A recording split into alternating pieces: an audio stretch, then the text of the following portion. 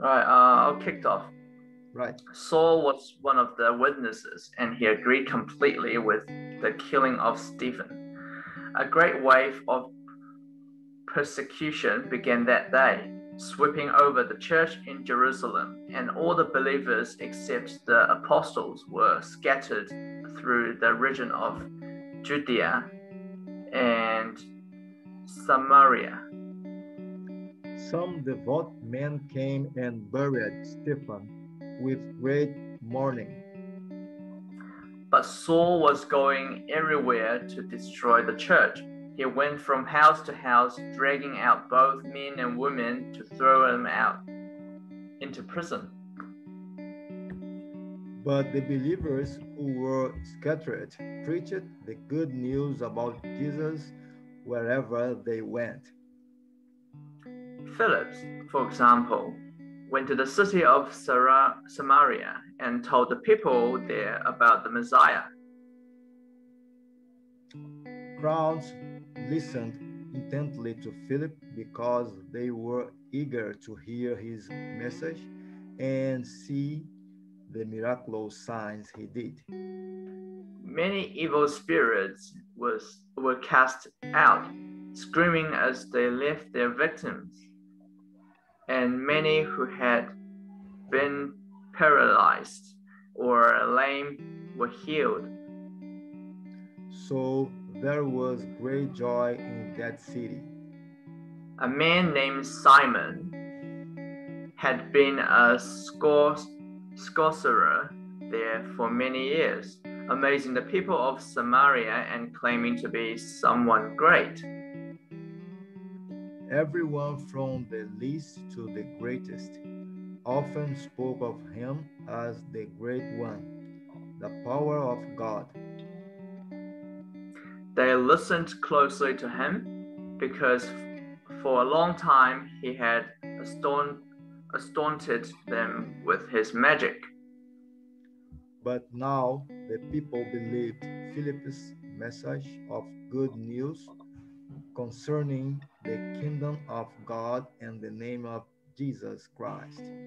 As a result, many men and women were baptized. Then Simon himself believed and was baptized. He began to follow Philip wherever he went, and he was amazed by the signs and great miracles Philip performed. When the apostles in Jerusalem heard that the people of Samaria had accepted God's message, they sent Peter and John there. As soon as they arrived, they prayed for those new believers to receive the Holy Spirit. The Holy Spirit had not yet come upon any of them, for they had only been baptized in the name of the Lord Jesus. Then Peter and John laid their hands upon the believers, and they received the Holy Spirit. When Simon saw that the Spirit was given when the apostles laid their hands on people, he offered them money to buy this power. Let me have this power too, he exclaimed it, so that when I lay my hands on people, they will receive the Holy Spirit. But Peter replied, "May your money be destroyed with you for thinking God's gift can be bought." You can have no part in this, for your heart is not right with God. Repent of your wickedness and pray to the Lord. Perhaps he will forgive your evil thoughts. For I can see that you are full of bitter jealousy and are held captive by sin. Pray to the Lord for me, Simon exclaimed, that these terrible things you've said won't happen to me. After testifying and preaching the word of the Lord in Samaria, Peter and John returned to Jerusalem. and they stopped in many Samaritan villages along the way to preach the good news. As for Philip, an angel of the Lord said to him, "Go south, down the desert road that runs from Jerusalem to Gaza." So he started out and he met Treasurer of Ethiopia and a eunuch of great authority under the Candace, the queen of Ethiopia. The eunuch have gone to Jerusalem to worship. And he was now returning. Seated in his carriage, he was reading aloud from the book of the prophet Isaiah. The Holy Spirit said to Philip, "Go over and walk along beside the carriage." Philip ran over and heard the man reading from the prophet Isaiah. Philip asked, "Do you understand what you are reading?" The man replied, How can I, unless someone instructs me?" And he urged Philip to come up into the carriage and sit with him. The passage of scripture he had been reading was this: "He was led like a sheep to the slaughter, and as a lamb is silent before the shearers. He did not open his mouth. He was humiliated and received no justice. Who can speak of his descendants? For his life was taken from the earth." The eunuch asked Philip, "Tell me, was the prophet talking about himself or someone else?" So, beginning with the same scripture, Philip told him the good news about Jesus. As they rode along, they came to some water, and the eunuch said, "Look, there's some water. Why can't I be baptized?" He ordered the carriage to stop, and they went down into the water, and Philip baptized him. When they came out of water, the Spirit of the Lord snatched Philip away. The eunuch never saw him again, but went on his way rejoicing. Meanwhile, Philip found himself farther north at the town of Azotus. He preached the good news there and in every town along the way until he came to Caesarea. Yep, cool. So I'm gonna share what I have learned. I'll pick verse 29. The Holy Spirit said to Philip, "Go over and walk along beside the carriage." So here it says the Holy Spirit, something inside Philip talks to him as if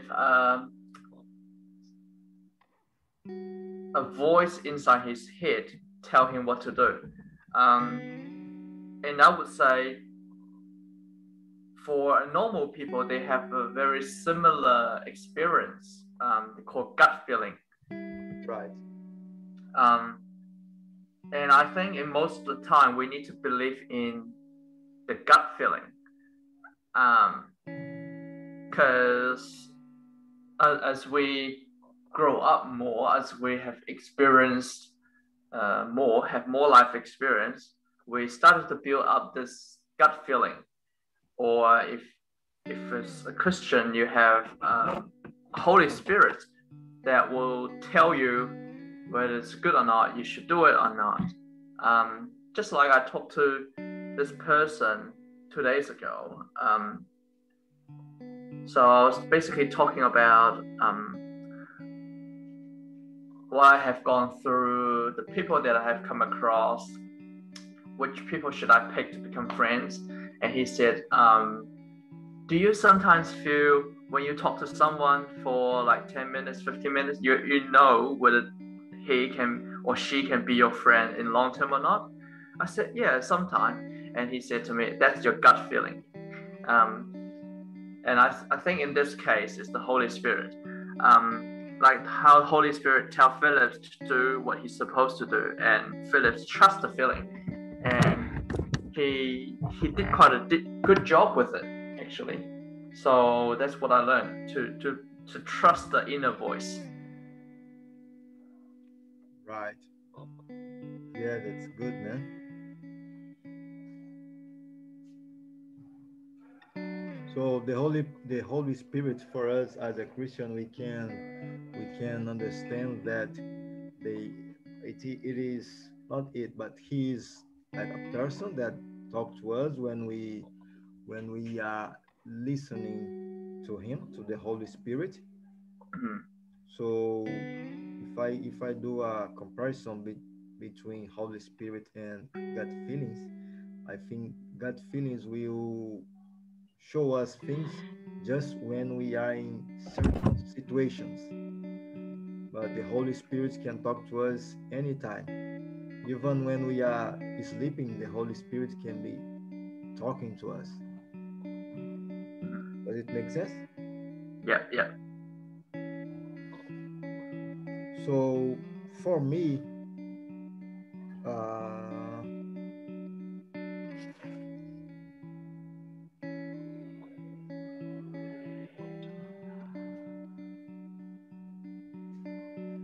yeah, so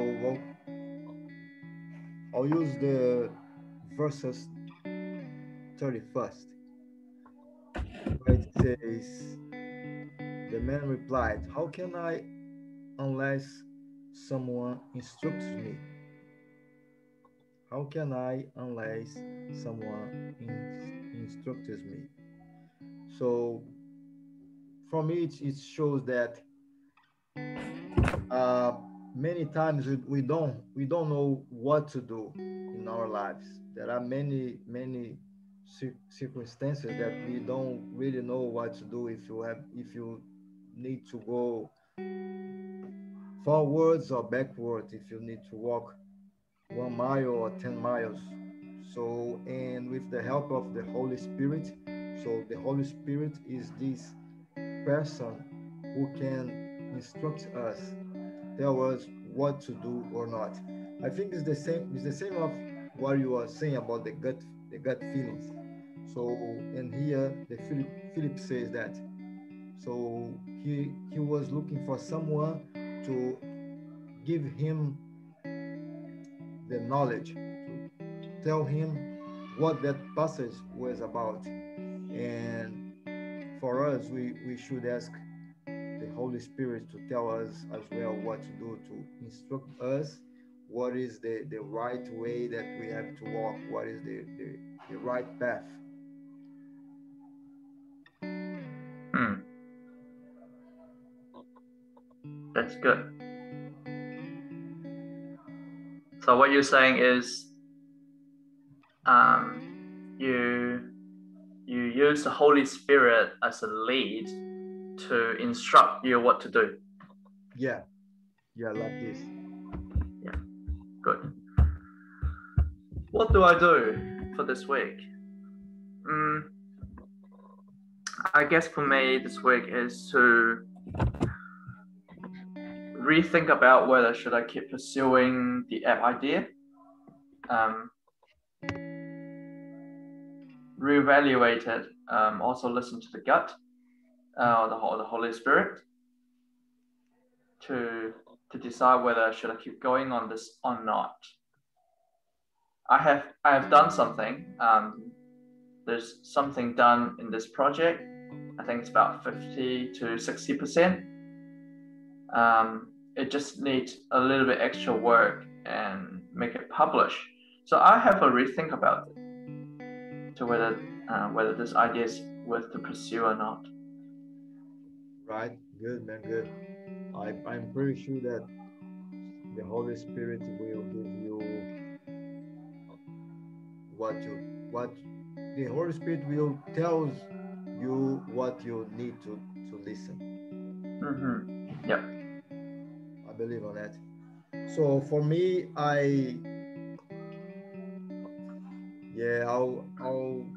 ask more advices to the Holy Spirit to be sure what I have to do, because I have many ideas about my project, and so but I can't do everything at the same time. So I have to choose one by one. So and I'll ask the Holy Spirit to give me, so to show me which one I should keep doing, which one I have to choose to